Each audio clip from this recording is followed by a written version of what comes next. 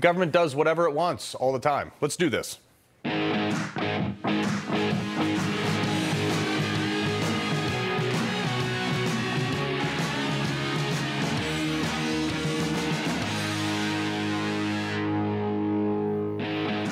you know, the debt ceiling is at the top of the news cycle. But first, I think it's important to note that there are Americans still being targeted by an agency that has been targeting its political opponents for quite some time now.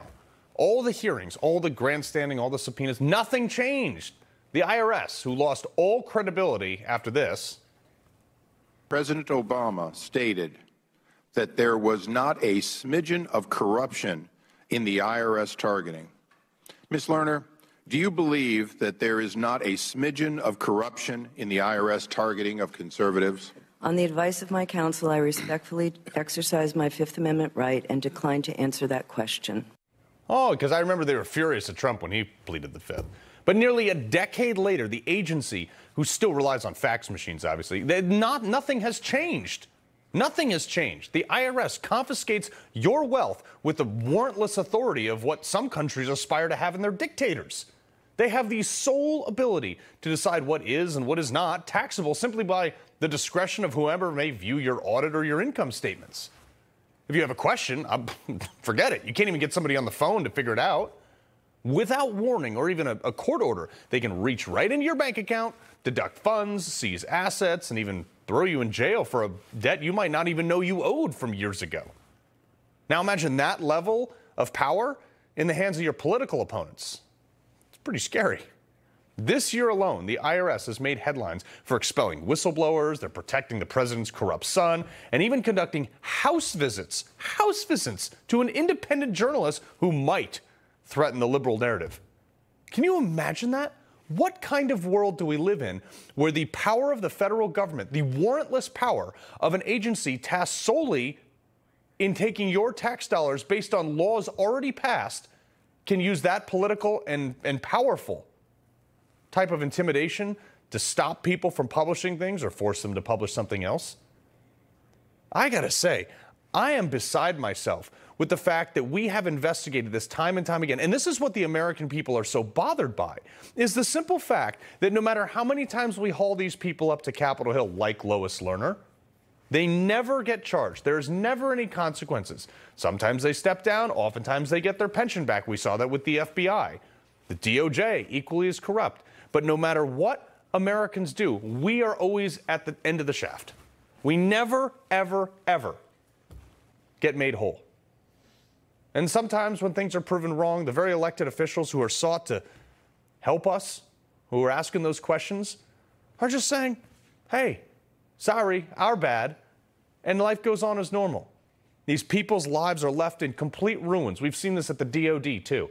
There is absolutely no accountability for the very people that are supposed to be held to the highest standard of law. They do whatever they want all the time. It's unbelievable to me. Well, joining me now to discuss is one of those independent journalists who has been targeted by the IRS, the main author of the Twitter files, Matt Taibbi. Sir, appreciate you being here. Thanks for having me on. So as I reread all the stuff that happened to you, you published the Twitter files, or at least a good chunk of them. Then you get a knock on the door. The decision apparently from the IRS to come to your house was made on Christmas Eve. Well, the decision to come to my house apparently came on January 27th, but the case was opened on Christmas Eve 2022. Wow. So they so these agents, they come to your house, they knock on your door. What goes from there? Well, I mean, at first I thought this happened the day I testified on the Hill before the Weaponization of Government Committee. I came home from a train trip. That evening, I learned from my wife that the IRS had been to our door. And at first I thought it had to be a coincidence. It's just too silly to think that it was related in any way. But after consulting with some people, I decided to inform the committee in case, there was some kind of thing where witnesses were being intimidated. I didn't comment about it then because we didn't have any information. Now we have some, and we learned that the case was open on Christmas Eve on a Saturday, which coincided with the release of a big story. So, the optics aren't good. It's possible it's still a coincidence, but it seems remote. But So they open this case. What is I mean, this is my general problem with the IRS too, is that they don't need a basis to do the things they do, including confiscate money. But what was the basis for them opening this? They can't say political targeting. Ostensibly, this had to do with my 2018 return, which they said was had been electronically rejected over concerns about identity theft. And that's really what made me nervous when I heard that the first time, because I didn't recall ever hearing the IRS complaining about that. It seems like I would have heard about it across, the intervening period. Even in their response to Representative Jordan, they don't claim that they said anything to me about this for the last 3 years. Moreover, I don't owe them any money, so the fact that they came to my house over this issue seems pretty strange, no matter how you look at it. Again, theoretically, there's some kind of logical explanation, but I don't see it yet. Yeah. I mean, excuse me for not giving the IRS the benefit of the doubt at this point. But here's the thing, though. So you publish let's fast forward a little bit. You publish the Twitter files. And January 27th, they're like, hey, we got some serious questions. You inform the committee that you may or may not be subject to attempted intimidation. What does the committee do? What does the IRS do at that point? Well, the committee, I think, which was great what they did. They sent a letter to the IRS commissioner, basically just asking, why did this happen? What was the predicate for opening this case? When did you open it? What did you do? And they answered some of the questions, like they gave us, they gave the committee some information. But it was only partial. Like, they didn't explain what the context of it was, or who ordered it, or why, and why they suddenly, on a Saturday on Christmas Eve in 2022 became overwhelmed with the desire to rectify a very strange minor concern that they hadn't done anything about for 3 years. Now, they say this was because the pandemic made it impossible for them to visit my house, but why? That doesn't mean they couldn't have sent me a letter. It's just all very weird. Yeah, or they could have sent you a fax. I mean, they still use that over there. So then, has there been any movement, and you don't have to get into the specifics of the investigation on you personally, but has there been any movement? Have they sent you any, other letters, any more door visits? Where does that stand? Are you in trouble, not in trouble? Is it being closed, opened?